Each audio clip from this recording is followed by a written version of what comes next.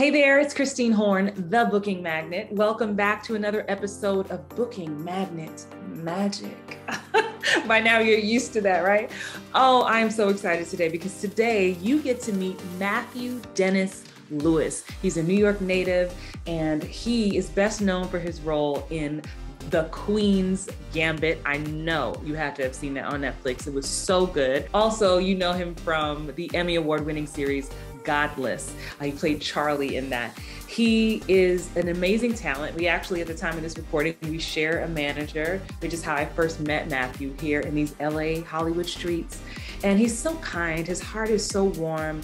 And, you know, we started just connecting even on Instagram and just commenting on each other's posts. And, you know, sometimes you just see good people, you see good energy. That's Matthew Dennis Lewis. So buckle up, get some popcorn, get your snack, and enjoy this interview with Matthew Dennis Lewis.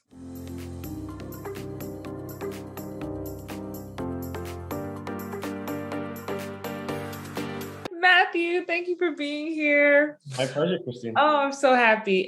But I know for those of you, you just tuned in, but Matthew has a cat that's trying to steal the show, steal the spotlight. So if there's an entrance, don't be shocked. Right. He may walk through, he may just close the computer, who knows? Oh my gosh, Matthew, I'm so happy you're here. I mean, you have been doing some lovely work. We are with the same management. Yes. That's how we met some years ago at some events, I think, back in the day, when we would go to events in person. Remember those? I always get excited when I see you. I'd be like, okay, somebody I know. Right.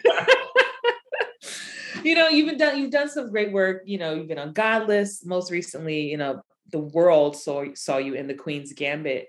But I want to know, let's take me back, and honestly, I haven't had a chance to talk to you this deeply. Where are you from? How did you even get started in acting and entertainment?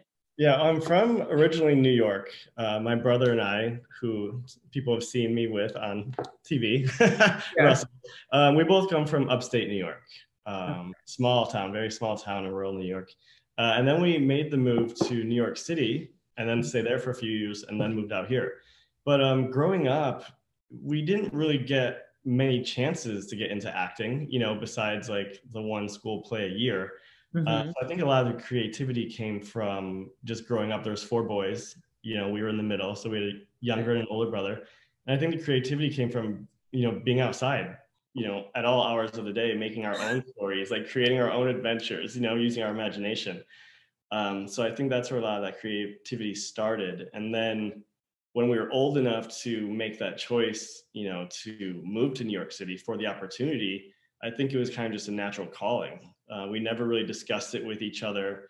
Russ had suddenly decided he wanted to go to an acting conservatory in New York that he went to. And then, that kind of bled onto me. And then I got interested and then I went. That was the catalyst for what got us started. I love it. So you'd have these adventures just in your town, do a school play every now and then. Who when you were watching like television movies, like what were was it in you to like lean in? Were you really drawn to it? Or was it just like, oh, that's cool. And would just go out and still just having fun playing with your brothers? Like, what was that like? Were you like, because when I was little, I would do my own shows in my house and I was just extra and I loved watching and taking it all in. So what was that like for you? Did you experience that? Yeah, I mean, there was, and I'll say a couple because it was only a couple of shows that we really liked to watch and enjoy because where we grew up, we didn't have cable, we didn't have satellite. So we literally had like, if there was good weather, like 2 or 3 channels. Right. Because if it was windy or storming, you had to like turn the antenna to try and... Right, the rabbit ears, right? Yeah, to get a good station. So we grew up with just basically like Fox and CBS. So like one of our favorite shows, which everyone always picks fun of us on, is like Xena Warrior Princess, but it was like the hit show, right, of generation. But that, that played right into it because that was adventure, that was exciting. She was a strong, female presence that changed a lot of characters for TV, I believe. Yeah, I love that. So you both go to the conservatory. You end up in New York. Well, I didn't go to the conservatory, just he did. Okay, he went Yeah, to the yeah. but then but you had a spark to be like, wait, I think I like acting too, Mhm. right? So then you end up moving to New York. Like, what did you think your goal was? What did we have? For instance, like when I moved to LA the first time, it's like, hey, I'm here, Hollywood. I'm gonna get discovered today, right? What was your goal at the time? What did you think was gonna happen for you when you moved to New York City? Well, my goal at the time wasn't, fully acting. I was very much into fitness at that age, and I wanted to do like fitness modeling. I wanted to be like in the fitness magazines. I wanted to do that. And I did start to venture off into that, but I actually found myself having, bad experiences with agencies and stuff that, are no longer around for good reason. But, it kind of deterred me from it, and I kind of lost the spark. And that's when I actually completely took myself in a different direction, and I became a Muay Thai kickboxer. Come on, are you serious? And I started competing and training, and became my passion for many years. I loved that. But then there came a time when a show came out on Stars called Spartacus, Mm-hmm. and that I fell in love with the series, but mostly because of the acting, but also the fighting and the Yeah, photography and the scenes. And I was like, this is what I want to do. And like with now my background in fighting, I was like, there's no reason why I can't do this. right. And that was my deciding factor between moving to California or staying in New York. Because at this point, Russ had already moved to California. He was out Oh, here a year before me. okay. And I was at the point where I was like, okay, do I go professional with my fighting career, and make that the sole journey? Or do I pursue what I actually moved here to do and make the big leap, to California? Because at that point, that's where a lot of the opportunity was. Because in New Mhm. York, it was like high fashion, theater, stuff like that. But that Right. that wasn't my passion. I wanted to do TV, film, and so that was the deciding factor. I was like, okay, well, I'm going to do it. I'll pick everything up. I came out for a pilot season, and I never went back. Wow, It I was love it. New York. So I love it. And you're like, how can I blend the two worlds? So did that end up, how was that when you first got out here? Were you able to do some projects that were able to utilize both of your gifts? yeah, almost all of my beginning projects had fight scenes in them. So it really did help, and it was a blessing, that I had that background. So Yeah. it really For helped. those of you listening, watching, right? Those special skills actually matter. Right. You can, because the people want people who it looks real. Like, of course, there are projects that will train you, but there's a difference between when it's just in you and it's something you've trained for years. We can tell the difference, and then you can act on top of that. So as you've gotten older, right, and then you started. Okay, you still have the love for acting and for being athletic. As you started watching, I'm so drawn to what draws people to people. I love being the fly on the wall. Like, what is it that pulls you? So as you watch like things like Spartacus and some other shows, what kind of actors or what kind of performances are the ones that make you lean in? Definitely the more like grounded, guttural, like real ones. Like, not to say that, one thing is more real than the other, but, and the thing about Spartacus that was something that really drew me in was not only was it the like fighting and the fight choreography and that drama, but it was also very like political on like the high Roman side. Like the way that they like backstab each other and like plot and twists, and like it was always an adventure to follow. And I like stuff like that. Like I mean, I would sit down any day and watch some slapstick comedy, just ease myself and laugh. But I really like things that make you think and have to like figure it out as you go. Yeah, like almost who done it. Yeah, yeah. Right, you get to be your own detective on your own end. How have you found, for those of you who don't know Matthew has a twin who he's talking about.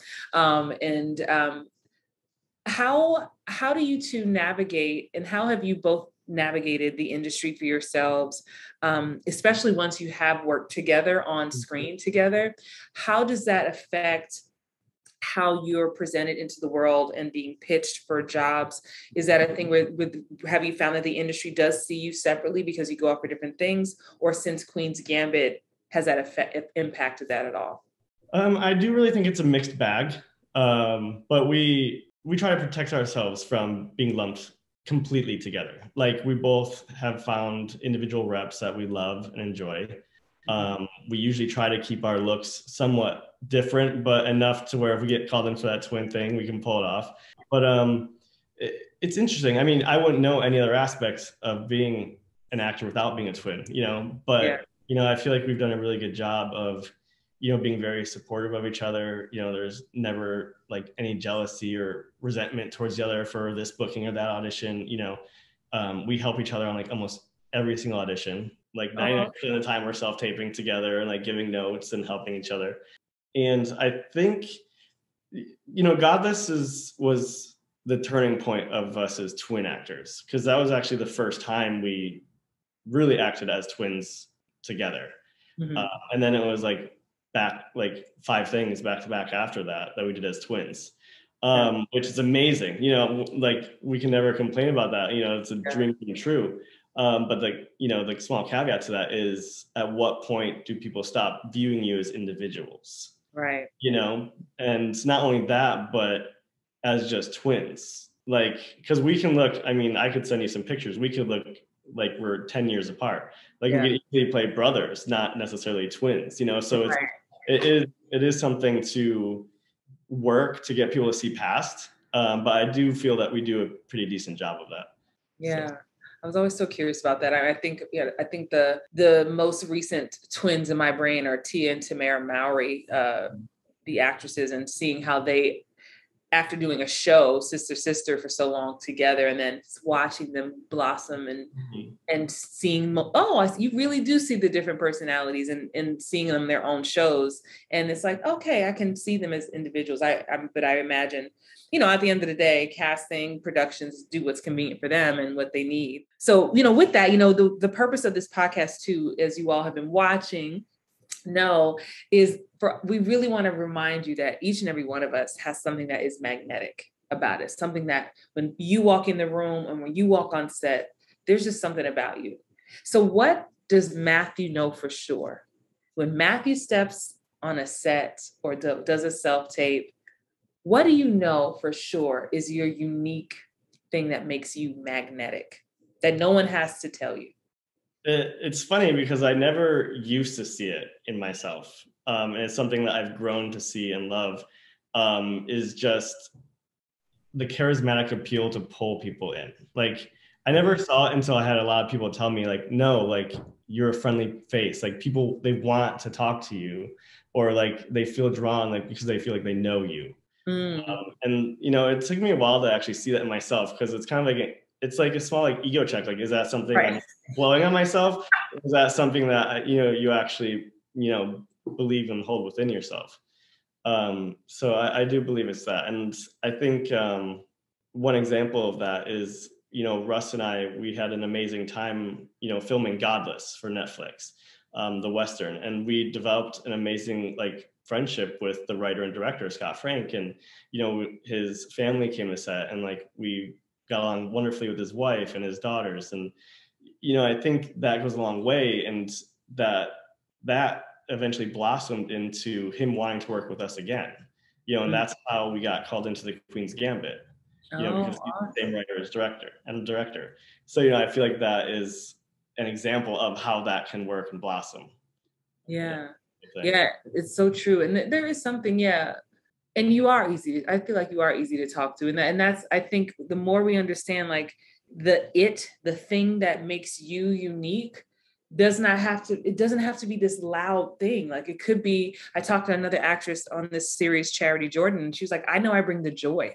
I just make people laugh. Like even it could be the most serious thing. But it's those pieces of our personality or the quality that we exude, our essence, our vibe, whatever word you want to use. I think it's important to tap in. And I'm so happy that you're sitting in that knowing now, because it's like, that's the thing you bring to a 14-hour day, it's just. And I've been on sets where, someone wasn't having the best day, and I've maybe worked with them like 1 or 2 days, and they would like come to seek comfort from me. And it's like, I love that. I love being that person for people. So yeah. Oh, that's awesome. I love that. I love that too. That's awesome. Hey, what's up? It's Christine Horn, the Booking Magnet. I am so excited to invite you to our next event. It is called Booking Magnet Live. It's happening in Atlanta, Georgia on July 15th and 16th, 2022. You're going to spend 2 days surrounded with actors just like you.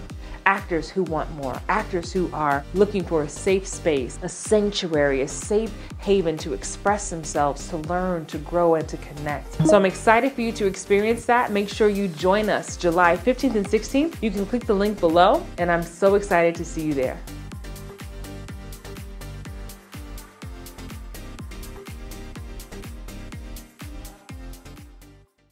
I'm going to switch gears a bit. Speaking of, being in the industry for a while and you've done a lot, what gig did you book that helped prove to yourself, I'm good at this? Like, what gig was that for you? Just because of like a technical aspect of it. I always shied away from theater because I wasn't sure if I was capable of doing a whole, hour and a half show, one take. But, right. It's like, that's the self-doubt issue. And that's something you have to work on. But I think a turning point that actually made me believe in myself and capabilities was a feature film that my brother and I booked called Burning Shadow. Okay. And it was an indie, like sci-fi kind of thriller film, but I had to learn all the lines in less than 2 weeks because it was a very quick, turnaround between being cast in it and the actual filming. And I shocked myself, like completely was word perfect on every single page. And that's just something like, I was like, I would have never dreamed like 5 years ago that was something, I was capable of doing. Yeah. But after doing it and pulling it off, I was like, okay, that's the hardest part. Now you just bring yourself to it, and develop that character. Oh, I love that. That's what I call graduation. Like, it's like you're going for this career. You're going, I can do it. And then an opportunity comes. You're like, oh, I got to do this. Oh, 2 weeks. Okay. Exactly. And then you do it. And then there is a moment of, and I think it's important, especially those of you watching, if you can relate, you have to give yourself the pat on the back. You have to say, good, I did a good job. Yeah. I'm proud of myself. I handled that. Like, okay. Like, thank you more, please. Okay. I'm ready for what's next. Mm-hmm. I love that. I love stories like that. This career, as I know, because you even took a break from it, as you shared earlier, ebbs and flows, ups and downs, peaks and valleys, right? And I was just talking, I just did another interview with Chelsea Crisp. I hope you guys will watch that episode. And we talked about it. This career just is uncertain. Mm-hmm. It just is uncertain. So how have you dealt? How do you deal with the ebbs and flows when it's you working and then it's super quiet and then, oh, you're so close and then it goes to someone else? Like, how do you really deal and how do you get out of the disappointment? Yeah, I mean, that's definitely been another huge learning experience. In the beginning, it's weird. In the beginning, it wasn't as hard to not get the yeses, because you were still like, you were still fresh and you still had, I'm going to get it. And then I think it becomes harder, the bigger the pot gets, yeah. And not necessarily money, but just like what the project is or who it's filming with, and that's where, you mentally get more attached to the yes or the no and how it affects you. Mm-hmm. And losing a pin is the worst feeling an actor could have, I think. You've been released. Okay, why are you yelling that? Just don't tell me. But yeah, I mean, it's definitely easy to go into like darker places with that. Like, and that's where you do start second guessing yourself. Like, am I doing the right thing? Should I have done that? Should I have, am I making the right choice to be an actor? But I think that's where the most growth comes from, is because you have to pull yourself out of that. And, I was actually thinking about this you know, when you had asked me to do the podcast, I was thinking about, you know, the booking magnet and what that means. And I was thinking about like how, as most things in the universe, you have to go with the counter of that. And so much of it is against your nature, just like, you know, the magnet can either pull it together or can push it apart. And you actually have absolutely no control over that. You know, there's 100 different things, you know, that could go on behind the scenes that make or break you getting the job, you know, and that could be age, race, look, you know, this producer wants this, but this producer wants that, you know, then the role gets cut completely, you know, or they push it 2 weeks and then, you know, now you no longer have availability for that shoot time. Like, and so that's when you just have to learn to let it go. You know, it's completely. What does that look like for you? You get the call or you get well, we don't get the call. We get the email that says they're passing, they're going another direction. Like, what is that process? You sit with the feeling. Do you work out? For me, y'all, I eat some comfort food. I give myself one comfort meal. I gotta have one comfort meal to just sit with it. I do that too. It's usually like a big bowl of ice cream with like chocolate syrup on top. But actually, funny enough, I do turn to fitness, and you know, a lot of times I will turn to that poor little heavy bag in the corner of the gym that's now going to get the crap kicked out of it for 2 hours. You know, but to me that's not like out of anger. It's like out of, you know, constructive, because I get a lot of joy, you know, out of, you know, being physical and working out and training. I love still doing my pad work and, you know, punching and kicking a bag. Like, to me, that centers me and brings me back to like a true part of me, because that was like a big part that I, you know, kind of gave up to be an actor. You know, I could still pursue it if I really wanted to, but to what extent? You know, you could break a nose, you could, you know. True. I didn't even think about that. You got to be careful. This is your moneymaker. Yeah, like you could like break a leg, or, you know, you don't. There's just too much risk with it. But so that's, you know, that's why it's good for me to still center myself with that training, you know, because it takes me back to that joy in my life, and it reminds me of like a carnal part of myself. Yeah. I think it's so, I definitely can say, you know, the way I deal, I don't know. I almost feel, I was saying this to Chelsea.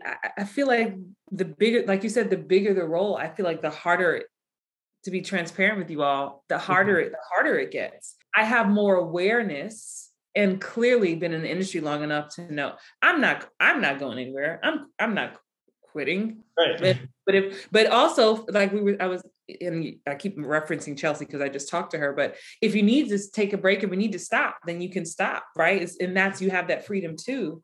But, you know, there's something about when you don't get that co-star. I think I would dare say when you're first starting out and you're trying to get your first anything, that can feel like the hardest booking to get, the first co-star, the first guest star. And then it's like, okay, I got that one. I feel like that's the hardest one. So that rejection before that is really painful. And then there's everything in the middle. But then when you get that audition for that life-changing role, or, you know, imagine if you and Russ did not book the Queen's Gambit, like we saw how big that show got in the attention. Like, it's just hard to not get it. But I would say what I'm hearing also from you is just finding healthy ways to release. And how do you mentally what tools, books, resources do you use or turn to remind yourself that you are worthy, that you are good enough, that you can do this? Do you have any resources that you've used over the years? Well, thankfully, I have an amazing circle of friends. They're very supportive. Like my brother, my friends, like we all kind of are a collective, and like we're always all there to uplift and motivate. And, you know, I've got people who like work spiritually and universally, and, you know, a lot of that is like stuff that some people think is beyond them, but once you can like connect with that part of yourself, I think that really helps, you know, because you see the bigger picture. You see that everything's not like, okay, this audition was life, you know, you can see past that. And I think that's, you know, really helped me. Yeah, that's so good. And feel free, y'all. Borrow whatever you need. That's why I love to ask this question to every guest, because you'll find what works for you. And I'm so careful, and to make sure, I just want to make sure we're just not going into, it's easy to say the what's wrong with me. It's easy to say for that to be the only question that gets asked versus so many others that might be healthier. Before we wrap, I do have one other question. I want you to think about, hold space in your mind's eye visualize the actor who's seasoned, been in the game, maybe 15 plus years, and they just hit a lull and they're feeling very like, maybe I'm kidding myself. Maybe I should just give up. Nothing's been happening. Then I want you to also think about the brand new actor, trying to get that first, that just move to wherever they move. They're trying to get their breakthrough, but they're feeling like they just keep hitting walls. And so both are asking themselves, am I even good enough? Like, maybe I'm kidding myself. Mm-hmm. What would you say just to encourage them? I mean, I would, from knowing what I know and what I experience and stuff like that, I would say, like, if it was your true passion and what you feel in your heart is what you want to do, then you just keep pursuing it. Once you get past the overthinking of this industry, you do realize that it's a numbers game, and it's not necessarily even about talent, because I mean, there's a lot of very successful actors who, there's plenty of people who are better or could have been a better, pick for that role. Mm-hmm. So it's about, the numbers, just keeping active. Like some people, like, they'll be, oh, I didn't really want to do that, so I turned down the audition. And I was like, well, was there like a good reason to turn it down? Like, were you double booked? Like, were you sick? Were you going to be out of town? You know what I mean? Like, yeah. So if you truly want it, I feel like you don't do that. You don't pass up the opportunity, because you don't know who's watching the tape. You may not be anywhere near close for that role, but you were called in for it. But that person might remember you, and then they're going to want to bring you in next time, or they start to like you and care for you. Like, this person is always on, even though they weren't necessarily the best fit. They gave it everything they could have, and you tell a story. That's how I go into kind of every audition, is just to tell a story. Yeah. Like, whether you're going to book it or not, be like, well, this is my performance that I'm going to give to this character. And if they like it, they like it. If they don't, they don't. But at least that was my telling. Yeah. So just pursue it. Don't give up, Yeah. I mean, there are people who will audition for 15, 20 years before they book something. But you know what? When they book it, that's the best day of their life. Yes. So, like, finally it paid off. It's so true. To your point, I just taped something the other day, and it came into my inbox, and I told my husband, I'm not right for this. Mm-hmm. But I'm taping because this universe for this type of show, they're casting way more things down the road. Mm-hmm. That I think I would be amazing for. Yeah. So I'm just gonna show up and show them. I'm gonna do these lines, right? But because I can, and this isn't me just not casting myself. Like, I'm good enough at my job to know if me jumps off of it, or if me just not, right? So, but I'm like, the long game is I'm showing up and I'm going to give you the energy of what the role that I do want, that I know you're working on next. Yeah. And that was a strategy I did the other day. But I was like, I'm not going to turn it down. Mm-hmm. They want to see something. They see something in me, or they're, and oftentimes I believe casting, they're curious, right? Because especially if it's something that's open ethnicity, or they don't know which way they're going to go with it yet. Right. And they could be fans of your work. And I want to see what Matthew's going to do. I want to see what Christina's going to do. So I'm so glad you brought that up, not talking yourself out of the game, especially if it's something that you say you want. Because when we're, like you said, why are you declining exactly? Like, what is that? To me, that's when we're operating in contrast. So we say we want something, but then when something shows up, I believe the real reason for those declines is something that's happening in that middle that hasn't been dealt with. Resistance and fear around many things. So I love that you brought that up, because this is, you know, as a casting director once told me, Seth Caskey to be exact, he's like, in that moment, when you get the audition, in that moment, the role is yours. It's yours. And you get to tell this story, yeah. And I love how you said it. Well, they're gonna get the Matthew show, so that's what you're gonna get. Yeah, I mean, and sometimes like you don't know, they could already have 2 offers out to the people they know they want, but you know, as a casting office, they need to call people in, so they could be calling in people that they haven't had the opportunity to see, but they want to see. You know, so you should just give every audition what you got. Oh, I love that. I don't know, you just sparked something in me again. Especially, you know, at the time of this recording, we're not going in the office to do theatrical auditions, but I do miss that. I would never forget, there was an audition, this is a couple of years ago. I had an appointment. I knew I was planning to go. On the morning of, my agents reach out and say, hey, casting reached out and said, the offer went out and closed for this role. And they know you were coming in to do that. They were like, do you want to go?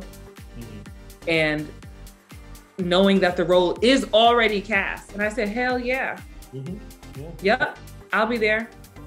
And I think there's something even sealed with me and my agent during that moment, like, oh, wow. Because I could have easily like, no, what's the point? Like, no, the point is, they're casting other things. And even for this show, like, there'll be other roles. So I hope that encourages you at home, you know, don't throw away the opportunity, because sometimes you just never know. I've had so many testimonies around the same thing you're saying. Yeah, and you got to show up for yourself, and like, you put in the work, so why shouldn't you at least be able to show it? Right. You know, this is one of the few industries where we do all the work. We do the entire job without guarantee of payment. Right, especially now with self-tapes, setting up the lights, setting up this, setting up that. Right. Yeah. We painted a wall. We painted a wall. Did you? Oh, so it's not even so. But you made it easy. You're like, you know what? Just paint it. Yeah. It goes good with the eyes. Oh, I love it. Matthew, thank you so much for spending time with me today. Y'all, I'm going to put links to all of Matthew's socials and stuff in the show notes. So don't worry, you can follow and stay connected with Matthew and everything he's going to be doing. This was so inspiring. Thank you for sharing your story and your journey. I'm so proud of you. And I'm so excited to just keep watching you blossom. It's been lovely. Thank you. I'm so honored to be here with you. I appreciate you, and I hope we can see each other soon at some events. I know. All right, everybody. Thank you so much for watching Booking Magnet Magic. If you missed any part of this series, you can always tune in. There's so many great interviews here to inspire you to just be your best. We'll see you next time. Bye-bye. Bye. Thank you.